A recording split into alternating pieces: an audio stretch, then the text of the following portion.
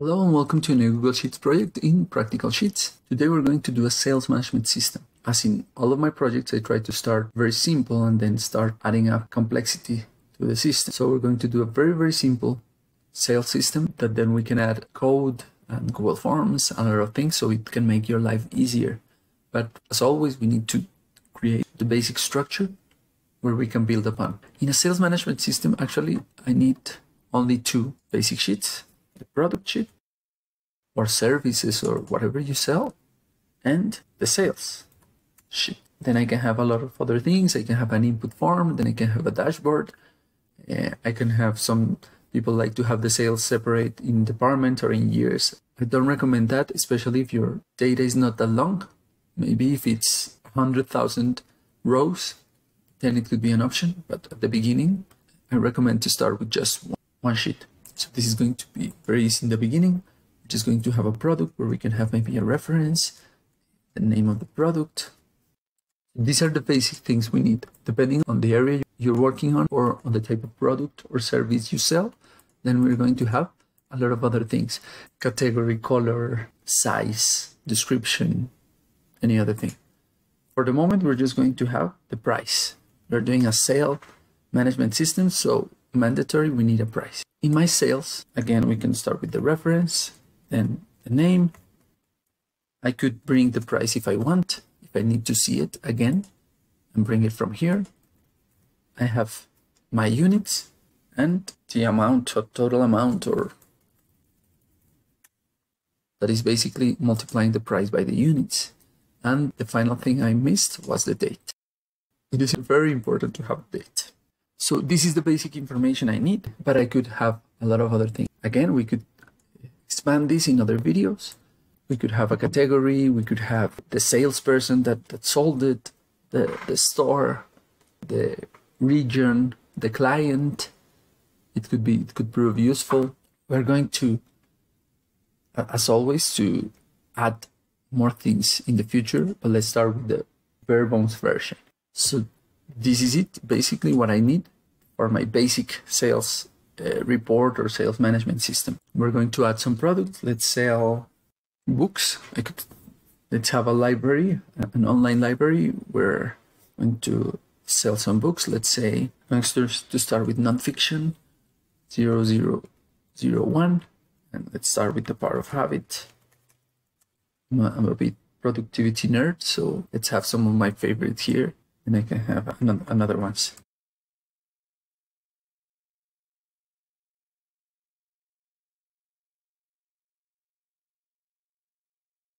Let's have some fiction also.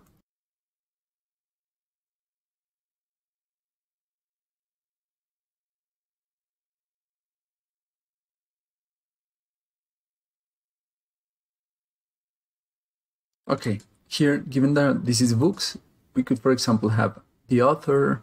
There is a code for books, ICN, whatever. That is the universal number for books. So we could also have that. The rating, I don't know. We could have a lot of things, but just let's keep it this way. And let's say all of my books are going to have a price between $10 and $15. So this, let's say, let's have run between 10 and 15.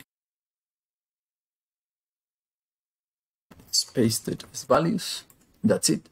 I have my product and I have my price. What I want here is every time I have a sale, put it here.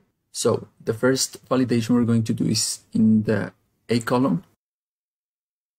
We're going to have a date validation so that I make sure that I cannot put anything that is not a date.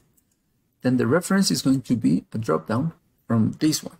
Again, this is where it gets tricky because some of you will prefer to have first the name and not the reference, because it's easier if you're looking for it and putting it manually. It's easier to search for the name and not for the reference. So if you want, we could do it. Let's start this way, and in the next video we could change it. Let's begin with this first way. So we're going to have a data validation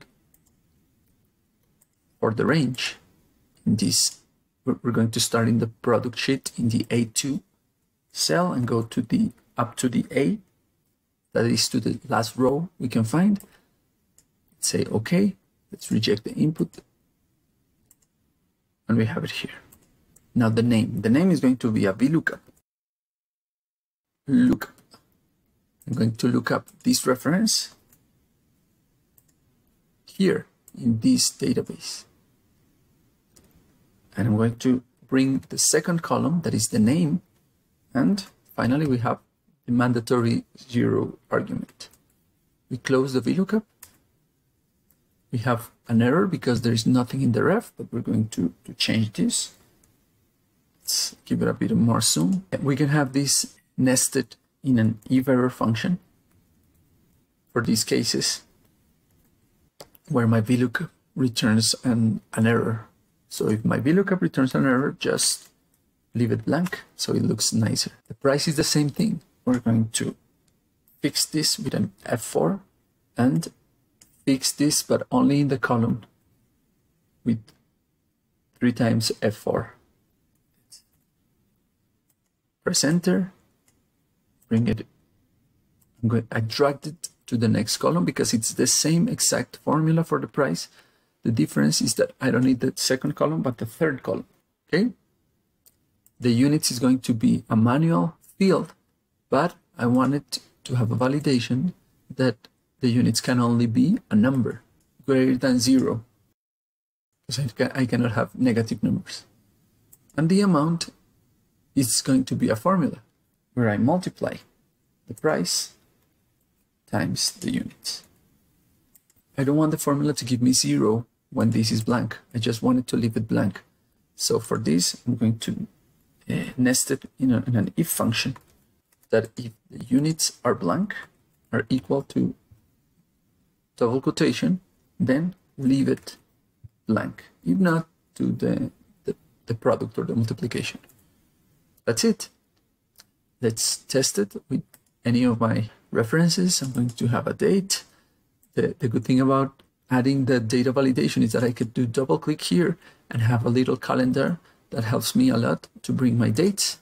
And here I can have the units, and let's say it's 1 unit. And I have my amount here. I don't know why it's in this format. I'm going to format it currency and this also. And that's it. That is my sales sheet. What I want to do now is going to delete this, delete the date, delete the reference, delete the units, and I'm going to drag this down. I'm going to copy it with Ctrl C, go down with Ctrl Shift down, and paste it with Ctrl V. So I can have all my data validations and my formulas in all the rows. Okay, so now I can add whatever I want. And it automatically fills the formulas that I put. Change this.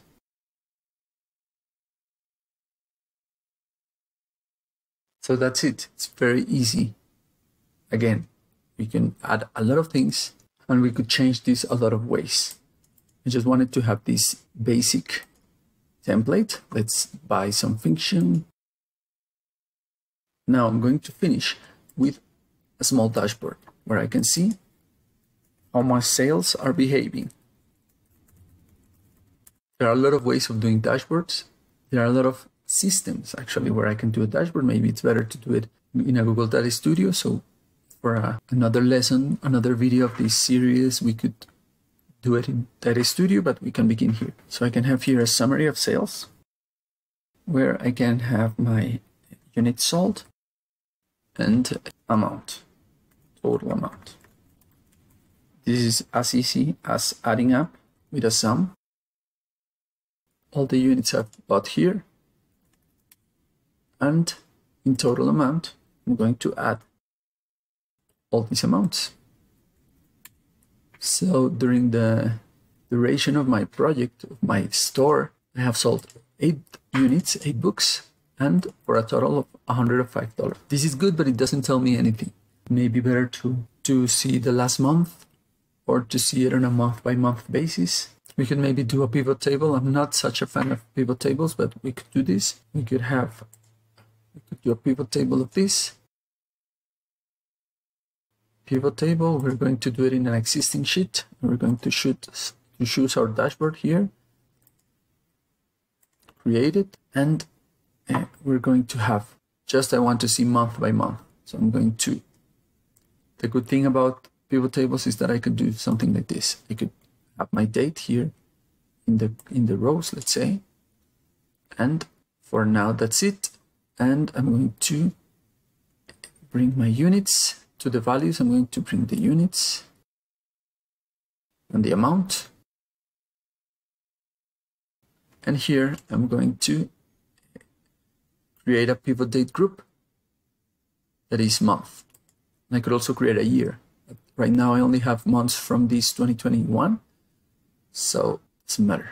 And I want to remove this 0, so I'm going to add a filter for the date.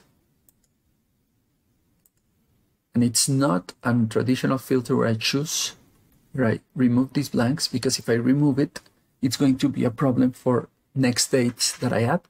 So it's better to filter by condition.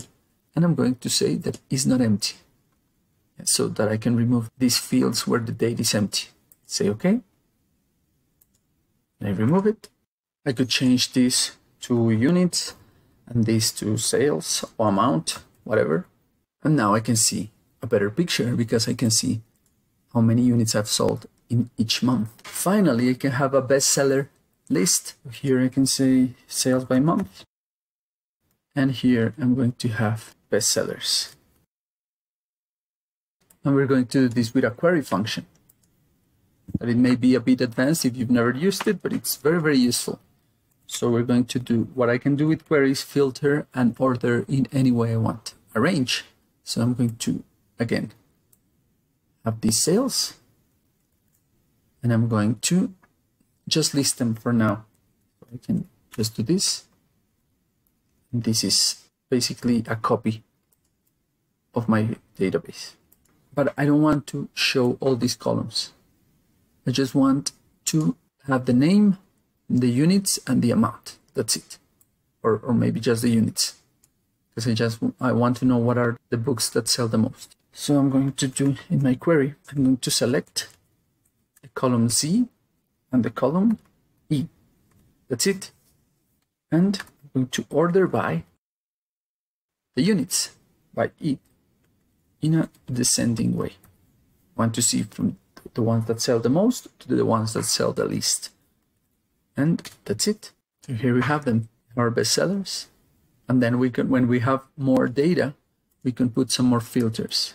This is a very, very basic dashboard that then we can add some colors, some graphics, more things. The objective of a dashboard is to show you how is your project doing, how much have you sold, how many units, how is the evolution month by month, what are the products that sell the most, what are the categories that sell the most or the least, and things like that.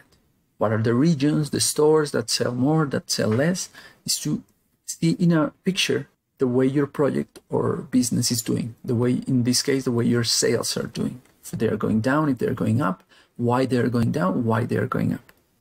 So this is the reason we do this dashboard. Again, it's not pretty, but it's not my objective to do it pretty. In some next videos, we could put it a bit more professional and attractive. So that's it. Very simple sales database that we can add a lot of things. We could add some invoices. We could here, once we do the sale, we could generate automatically the invoice. We could add more things to the product. We could add some categories. We could add some dependent dropdowns and a lot of more things that we're going to do in the next videos. So thank you so much. So remember that you can find the templates for these and all the projects in the channel in my Patreon page. This is a good way to support me. If not, you can hit the subscribe button and the notifications button on the down left corner, and just any comment, any feedback can help a lot. So thank you so much and see you next time.